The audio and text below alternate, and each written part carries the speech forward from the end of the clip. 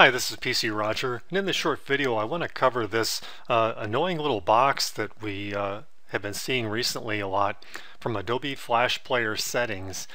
And from the near as I can tell, the reason we're getting it is because apparently a lot of companies must be increasing the amount of data they want to store on your computer from 2 kilobytes to 10.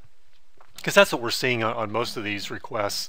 And here you can see the actual website, which is probably not going to mean much of anything to you. A lot of times it's an ad, or in this case I'm on Yahoo, which throws up just all kinds of garbage, so you never know what it is.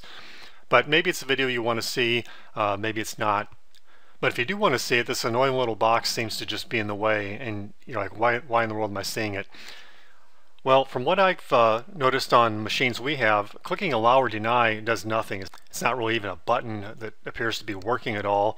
And in many cases, like on the home page of Yahoo, the actual play bar is in the way, and if you try to click it, you'll just change where the video is playing. It'll skip around. But one thing that does work is if you right click, and you will see settings and global settings, and you can see here about Adobe Flash Player, so you know you're working with Adobe Flash. And if you click on global settings, you'll get this box here, and you can see where you have some options. Allow sites to save information, and maybe you just click that. Part of it is going to be what you're comfortable with. Now, I hate to have companies and everyone just dumping miscellaneous crap on my computer, but these days it just seems very hard to avoid that. Well, that's fun. As I'm trying to do this, the actual Flash Player Settings Manager is hanging up on me. Maybe it's because I'm trying to record it, I'm not sure. But bottom line is you have these options, and you can click on Local Storage Settings by Site, and most people aren't going to have any idea what to do with that.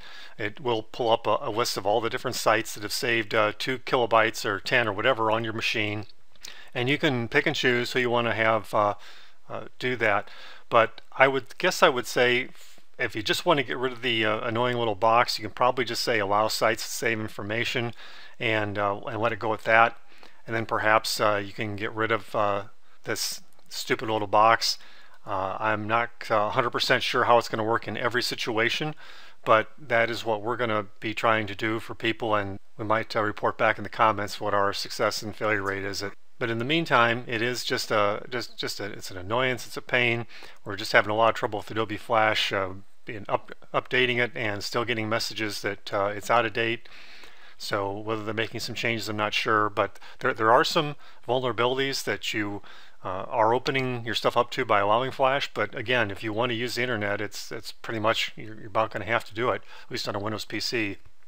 Otherwise, there's going to be a lot of content that you're just not going to have access to. So again, if you right-click this box and select Global Settings, you can hopefully get this Global Settings Manager, and maybe it will and maybe it won't respond for you. I've never had this happen before, so I think it's because of the recording. But try that out, and just know that you can go back in there and you can change it. And if you try to disable, you get this pop-up message. Blocking all sites may disable functionality on some websites. Yeah, probably. So the ask me is why I think you're getting the actual box pop-up. If you click allow, it might just go away.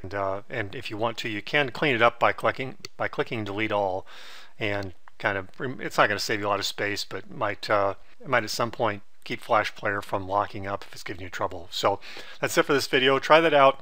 Report in the comments what you find out, and we'll see you next time.